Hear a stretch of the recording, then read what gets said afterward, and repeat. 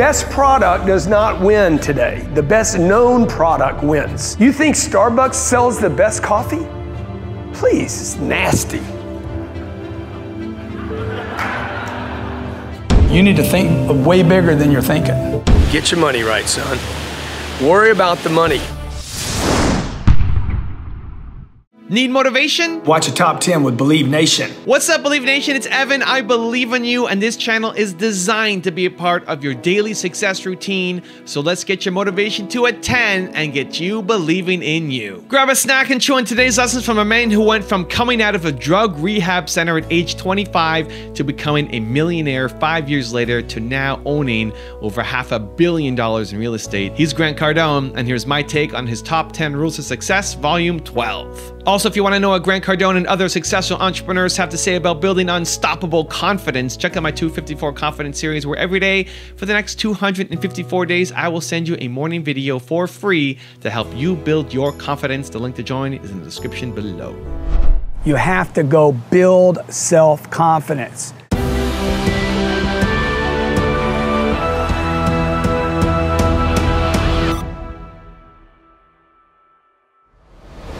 Okay, let's kick it off with rule number 1, get attention. When I started a Twitter account, I had no followers. When I started a Facebook account, no followers. I was my first follower. When I started an Instagram account, no followers. I didn't know how to post video. I didn't know how to take a selfie. I didn't know how to do any of this, but I did have a commitment to growing my finances. And if you want to grow your finances, attention is the gateway. You want to go to heaven? Who wants to go to heaven? You got to die. I'm just telling you, man, you got to die to go to the heaven. And most people don't want to die. They want to go to heaven, but they don't want to die. Most people want money, but they're not willing to get the attention. They're not willing to do what it takes to get the attention, including spending money.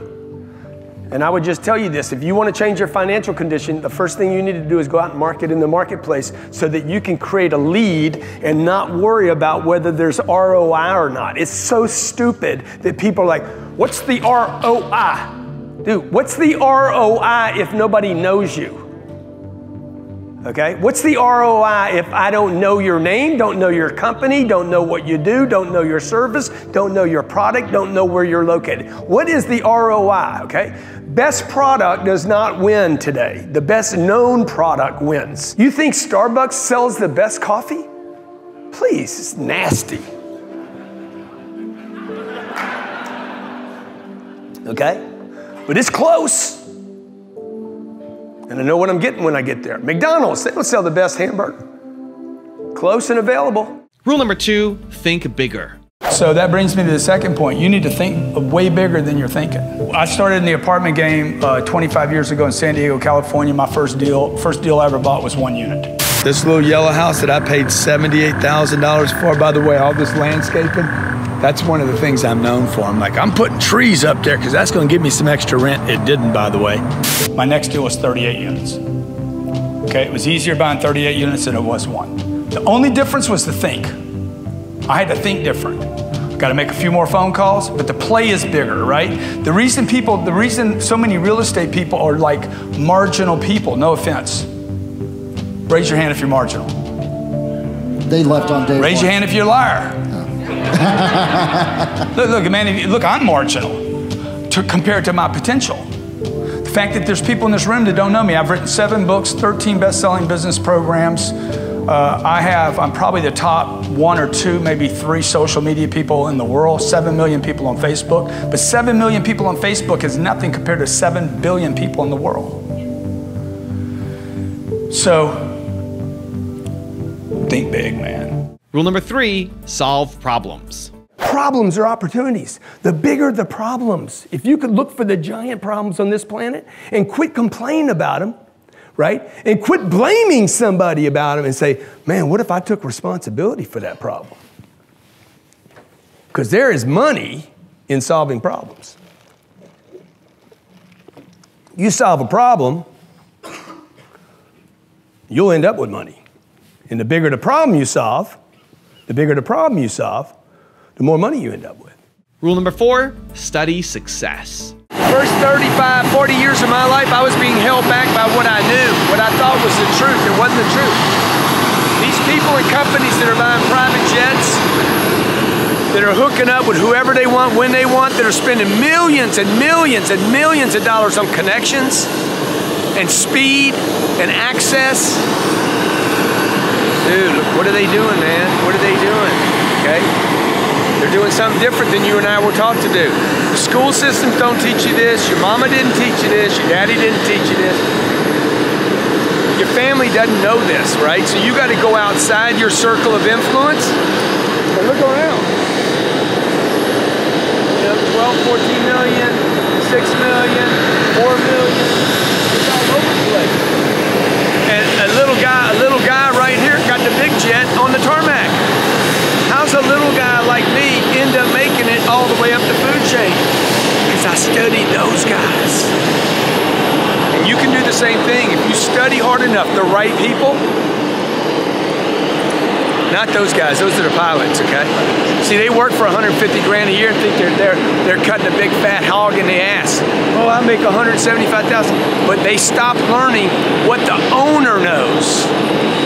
Okay, study, man. Study. Pay the price for the information and then pay for the price of access to the people and learn from them. Rule number 5, worry about the money. If I could go back to my 20-year-old self, what I would tell my 20-year-old self is one thing. Get your money right, son.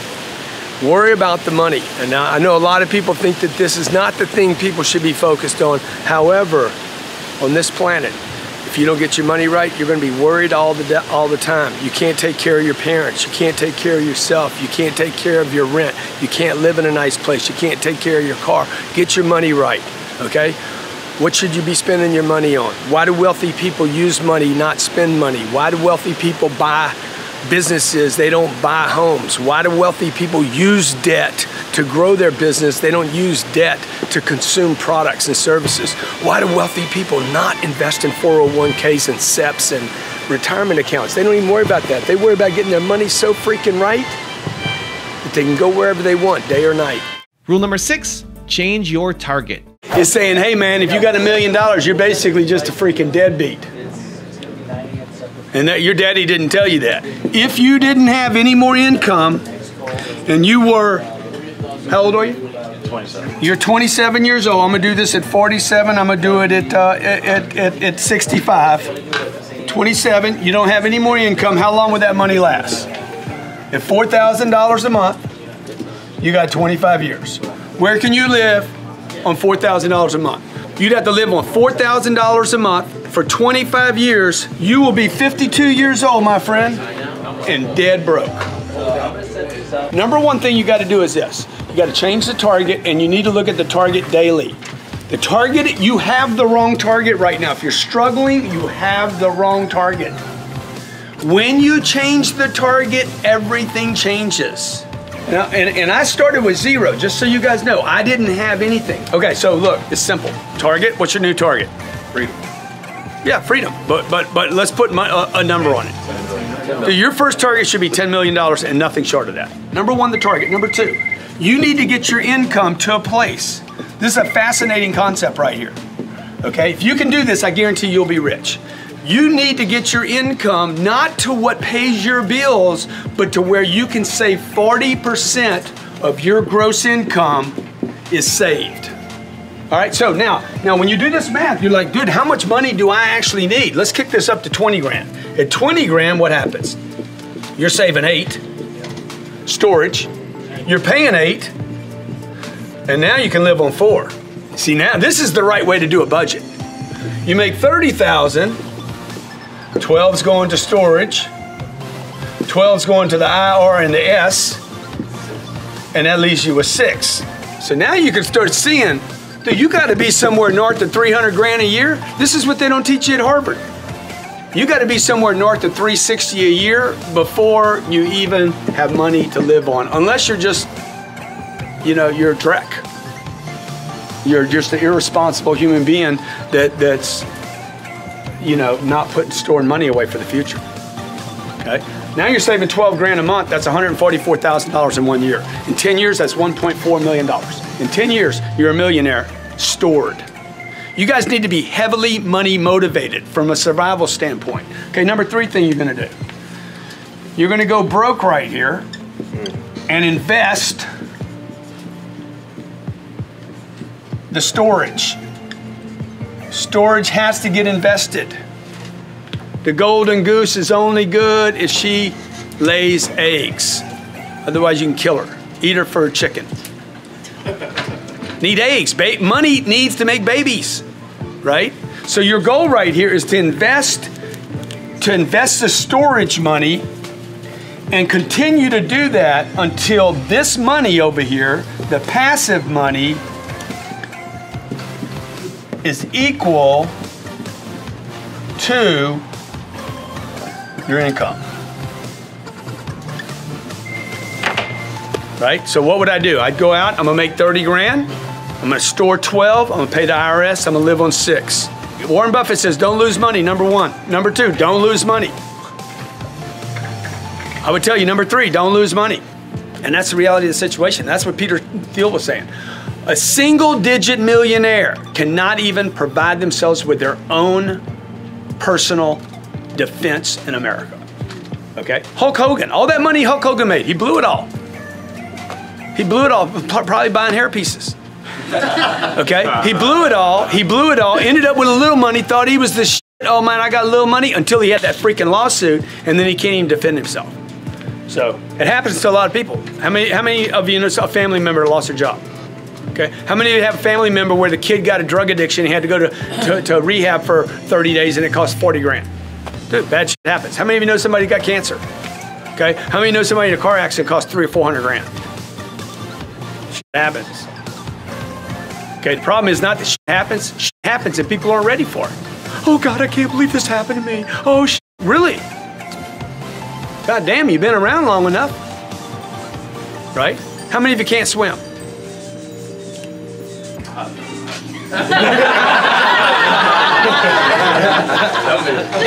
You live on a planet with water. I'm just saying you might want to get a swimming lesson. It's a wet planet. Rule number 7, find your greatness. I love baseball, but you don't have to love baseball to be inspired by greatness. Watch this. Watch this. Watch this. Watch this. Oh my God. So beautiful. Look at this. Isn't that amazing? Wow. Greatness, man. That's greatness. That guy. You know, when I watch that, I'm like, I wonder how many times he's run, jumped, taken fly pitch. I mean, thousands and thousands and thousands of times to have that moment right there. So, by the way, that's in everybody here. Okay, so if you ever see a great ball play, whether it's football or hockey or ballet or dancing, and you're inspired, it's because it's hitting that part of you that's like you have that in you. Rule number 8, change your thinking. Yeah, you got everywhere you go. You need to confront every time you hit up against, oh, the room's $249, the meal's $25, Starbucks is $6, the airline flight costs $600. Every time you like, oh, okay, you need to understand that you're being reminded you don't have enough money. It has nothing to do with the price. But watch how much people disassociate. Oh, American Airlines is charging too much for that ticket. That has nothing to do with it. You don't make enough money. Okay? So I had a guy, I was in Oakland, California. I was flying back and I said, hey, anybody want to fly home with me? And the guy's like, I want to fly home with you, I'll do it. I said, good, that'll be $48,000 for fuel. Oh, I don't want to do it. No, you can't do it because you don't have the money. Fuel's not the problem. He doesn't make enough money. So just start flipping things. So like now when I see Wagyu, remember that Wagyu we ate in Vegas? It was like $115 for a strip that big. Never do it again, by the way. But the fact that I complain about it only means I don't make enough money. And if the Wagyu's too much money, if the $115 for a little strip of Wagyu is too much money, what does that say about what I'm selling my products for? I'm not charging them up, can't get enough, I have this idea. So it's really, to me, it's really, we go to Paris, man, and we go to the Chanel store and there's people in line out the front door at the Chanel store. I'm like, oh my God, great experience for me. how much money's on this planet. Go to Monaco, see the yachts. 200 million, 240, 300 million dollars. 300 millions. They cost 30 million a year to take care of them. Great experience. Flying private, been a great experience for me. Okay? Guy has 5 jets. He's not complaining about a first class seat anymore. And the peanuts. He's got 5 jets. Different level, man. All of a sudden you start thinking different, you start asking different, start working deals different. Rule number 9, do more. I was 52 years old, and I had a problem. I was depressed. I wasn't satisfied. I was hungry but didn't know what to do. I had businesses, I had money, I had a whole bunch of stuff, but I'm like, dude, what am I doing now? I'm bickering with Elena. We had our kids. We had the first 2 kids, and we're like, okay, we got a kid. I'm being a parent now, okay? I'm being a married guy, right? I'm being a businessman, and I'm unhappy. And then I started asking people, what's wrong, man? What's wrong? What's wrong with me, man? Something wrong with me? Something wrong with me? Oh, yeah. And as soon as you say, is something wrong with me? Shit, everybody's got an opinion. Oh, yeah, man. Man, you got a disease, man. You got a problem. You got issues, man. You work too much. You're a work addict. You're insecure. Your daddy died. Your daddy died and left a hole in you. Left a hole in me. Shit. I can't go on a vacation. I want to do something, man. Doing less has never solved my problems. Doing less, moderation has never solved a problem for me. The problem that I've had in my life, okay, was not my marriage. It's not, okay, I'm not a bad parent. I wasn't helping enough people. You should be up here. You should be dropping out of the ceiling. You should be helping more people. And rule number 10, the last one before a very special bonus clip, is have fun. Before we had that live chat, you were having second thoughts about the wake surfing. What changed your mind? I don't know. I mean, I'm always up for an adventure, you know? It's just, people get grooved into their comfort zones. Yeah. You know, you can make them, oh, I'm busy, I'm this, I'm that, but the reality is, you know, people just get... So would you say this is out of your comfort zone? If I'm not working a deal, I'm out of my comfort zone. Next, so arms out, knees just like that. That's beautiful. Okay. We're gonna give you a nice slow pull up, just like I'm helping you up. Arms, chest up, arms out. Don't pull myself up. Bo's doing the work right here. Man, he's up. Right on. Other arm. There we go.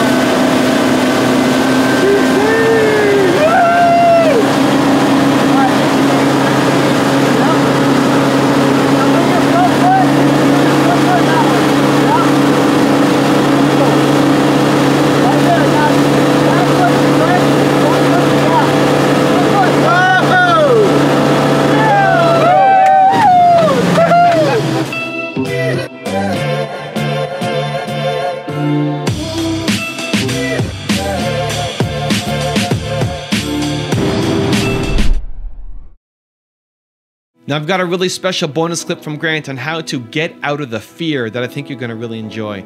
But before that, it's time for the 3-point landing questions. Time to move from just watching another video to actually taking action in your life or business. And if you're feeling bold, leave your answers in the comments below. Here we go. Question number 1. What does a 10x life look like for you? Number 2, what needs to change in your habits to get there? And number 3, what do you need to eliminate from your life to get there? If you guys look around, man, it would appear to me that 99% of the people that you run into today are having some kind of financial problem. Oh, 76% of Americans live paycheck to paycheck. I know people that don't live paycheck to paycheck that worry about money every second of every day. When my dad died, I didn't know anything about the 1%, but I knew I wanted to get in that club. I'm like, I have to get above whatever this middle class thing is because there's no safety here. It's constant fear. I've only wanted money for one reason, to be out of fear. So I could help out, so I could give to charities, so I could help my brother, so I didn't have to worry about how much the fuel costs or do I run an ad budget or not. Man, you guys got to get out of the fear, man. That's the whole purpose, okay? The fear, by the way, is not a conspiracy. That shit is real. Everybody like, oh, fear ain't real. Yeah, well, it's easy for you to say you ain't got any this second, okay? Because it ain't scary to write a damn quote or to post something on Instagram. That shit ain't scary. What's scary is going to take a loan for $60 million. See if you ain't got a little bit of scare. Okay? Saying no to a customer. Hey man, you're wrong. Okay, my daughter told me the other day, customers are always right, Papa. No, they're not. No, they're not. And most people don't even know how to tell a customer they're wrong. Okay, best customers I have, I told them, nope, that's not true. That's not right. You're wrong, and I'll show you why. So let me give you the one-word secret to happiness. One word. This is all you need to be happy. The most important word ever. If you had to think of one word that's most important to you or that sums you up or that would be kind of like a little beacon.